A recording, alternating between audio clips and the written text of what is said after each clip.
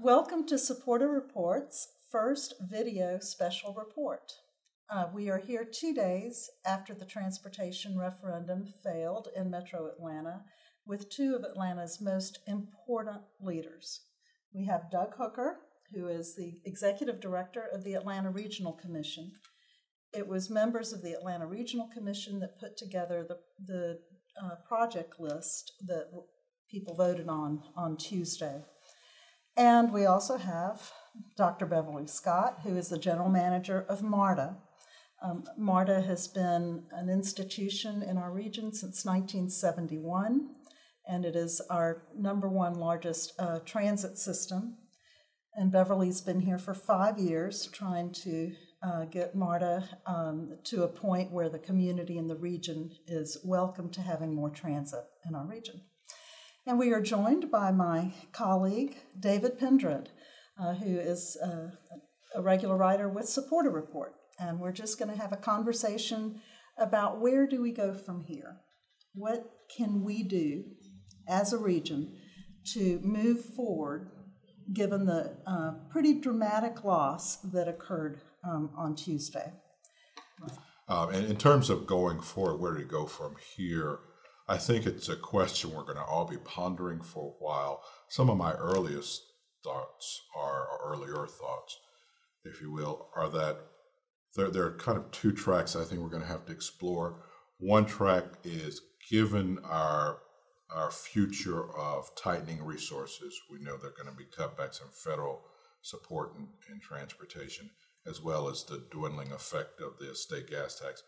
We have to be even more collaborative with the planning partners on which projects can we best get out of the money. What's the most relief we can get out of the money that we have available to us, knowing that none of it's going to really move the needle in any great way, but we have to try to do incrementally what we can with what we have. And then the second track, I think, is that we're going to have to be in a deeper, richer, if you will, conversation with the citizens of the region. Obviously, whether it was process, whether it was the environment, whether it's the economy, whether it was the list, there are a whole host of reasons for which people did not feel they could support it. But I think people will still agree that there is a major problem with transportation and not having done something about it. And until we get that conversation with them in a way that says, what do you feel we can do collectively that you're willing to support?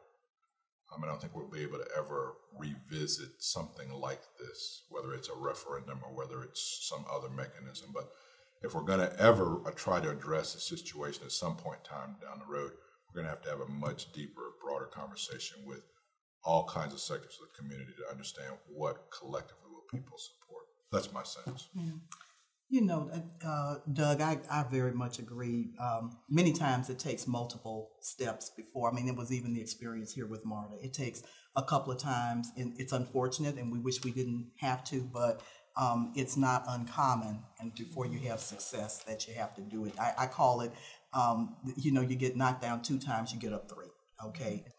If there were ever a time to be brutally honest, constructively so, where we really step back, and with everything, this did not fail for lack of money in a campaign, okay?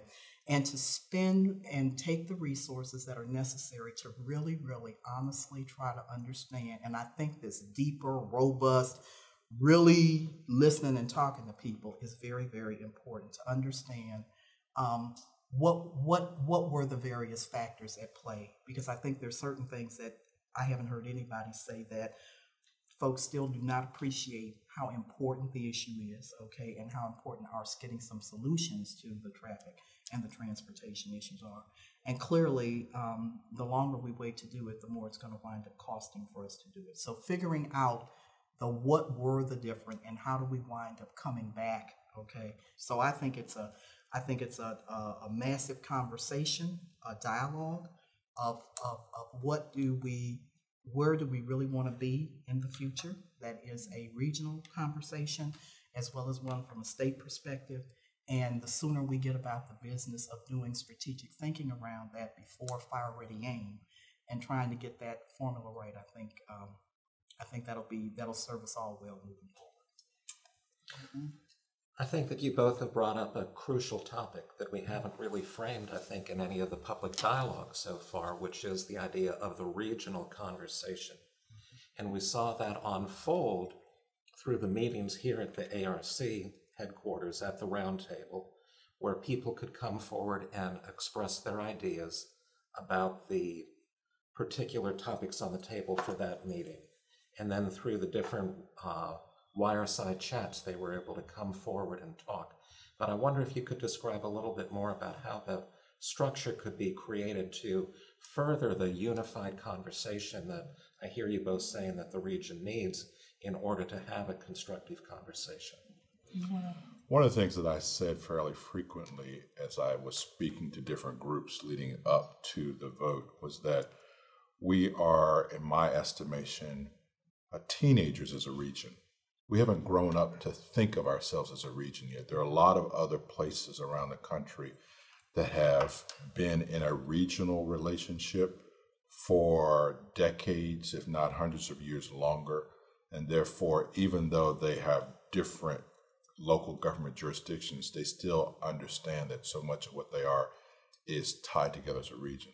It's a fairly new concept for us in Metro Atlanta. It's only, I think, in the last 20, 30 years, particularly in the last 10 to 20 years, where a lot of our physical dynamics on the ground are such that we are required to do more regional thinking to solve issues. And this was our first major effort to have to do that because of the deadlines that the law imposed upon us.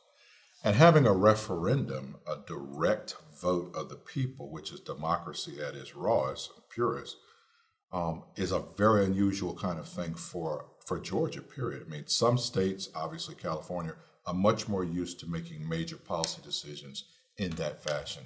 And so I think there's a lot more in their community mechanisms and orientation set up to have conversations leading up to that kind of a larger vote. That's a very unusual thing for us. We've never done it. Will we do it again? I don't know.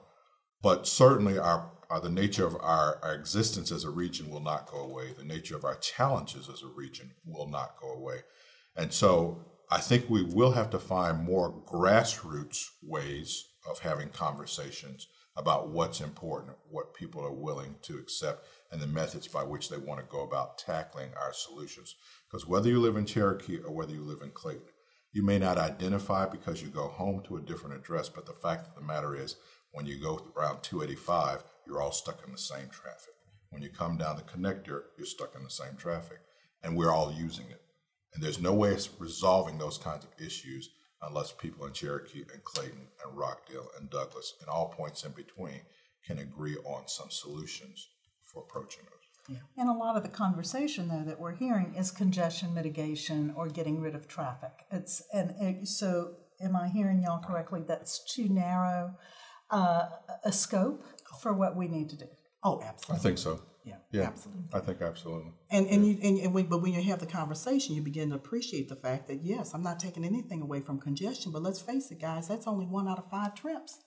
Okay. Mm-hmm. And so particularly when you then add to it the fact that the aging population, what are we saying? The 25% in another 15 to 20 years are going to be 65 years and older. Mm-hmm. Those are very different types of trips. Having that kind of conversation that begins, so then people start saying, gee, yeah, we really have to have all the connective tissue, okay? Mm-hmm. Which it's not just transit, it's PED, it's access, it's it's the local community circulation systems and all of that.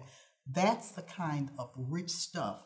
And a lot of those don't take big dollars, okay, in the big scheme of things. But that connective tissue that makes it complete is absolutely critical. And that's what comes out of the broader conversation. We're going to take a short break, come back, and we'll be talking about some specific steps that we can take as a region to solve some of our transportation issues. Welcome to SaportaReport. Thank you so much for stopping by the site. This is a place that I hope you'll find some of the best writers in Atlanta, giving you the latest information of what's going on in our city, in our region, and our state. We have been around since February 2009. It keeps growing with new writers and new features. We'd love for you to be part of it. Join in the conversation, post comments, let us know how we're doing. Thank you so much for being part of it. I'm Maria Saporta. Welcome again to SaportaReport's Special Video Edition, a conversation with Beverly Scott and Doug Hooker about where do we go from here from a transportation perspective. Let me ask specifically a couple of tangible questions.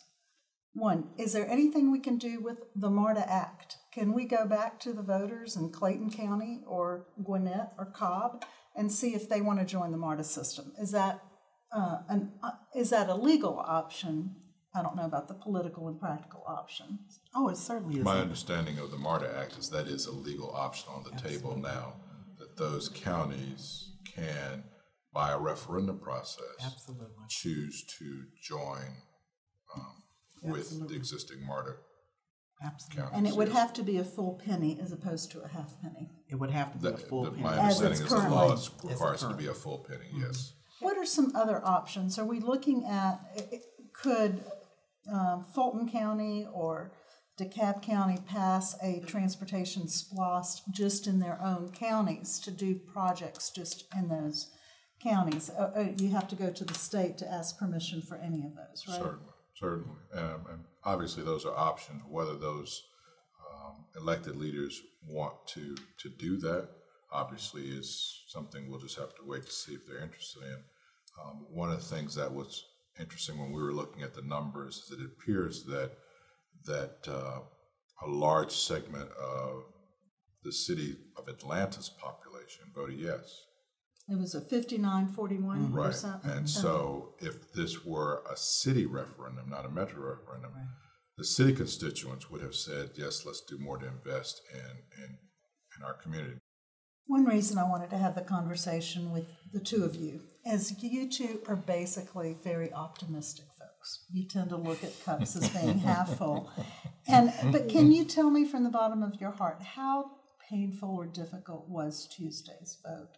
And how do we get out of the doldrums in terms of our own emotional psyche and the fact that this didn't pass and we have to start back to square one again?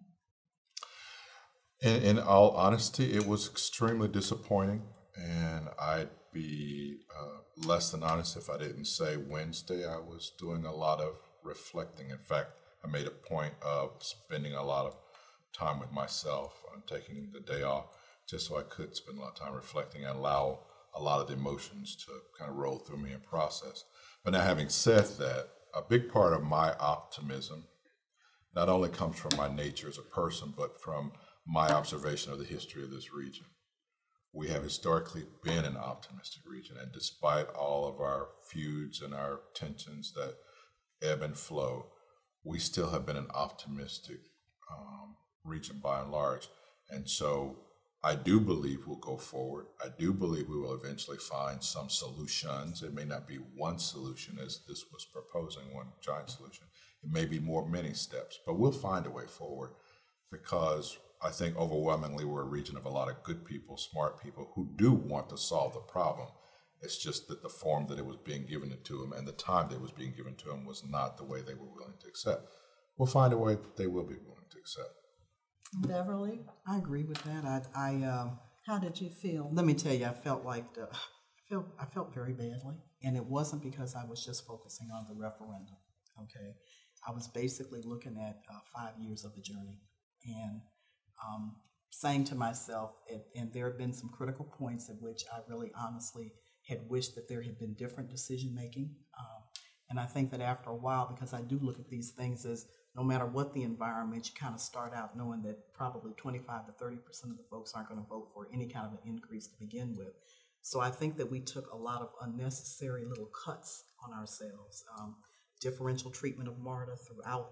I mean, this is a combination of things. And I think that we did some combinations of things that quite candidly, all together, and we got to own it because we all did it, okay, made this come up to be something at the end of the day that we just couldn't overcome. And I think we need to be able to be very candid and very frank with ourselves about what that combination of things are in order to be able to help to get to the next place. But I am absolutely an optimist. I believe anything that you care enough about is worth fighting for. Like I said, you get knocked down 2 times, you get up 3, okay? And It is a wonderful region. We still stay a little bit juxtaposed, if you will, between the heights of the civil rights movement and a little bit of the Civil War. We're still running, and I'm a very frank person, okay? But this is a place where these are great people, and there's been a lot of progress, and this is not the time to give up. And so I got faith. We do have to move forward one way or another. I really do appreciate you taking time, especially at this, I call it the hangover period, Thank you for to having come us. and talk to us and our viewers and followers of SaportaReport. I'm Maria Saporta. Thank you for joining us today.